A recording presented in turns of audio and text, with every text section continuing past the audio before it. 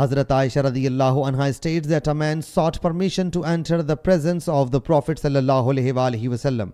He sallallahu alaihi wasallam said, "Give him the permission. He is the worst son of his tribe."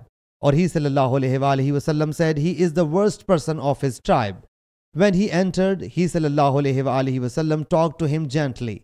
Hazrat Aisha radiyallahu anha submitted, "O Allah's Apostle sallallahu alaihi wasallam, you said about him what you said, but then you talked to him gently." He sallallahu alaihi wasallam said, "O Aisha, on the resurrection day, that man will be the worst of the people according to Allah Jalla Jalaluhu, whom the people forsake or abandon on account of his being foul-mouthed." Sahih Muslim Hadith number 6539.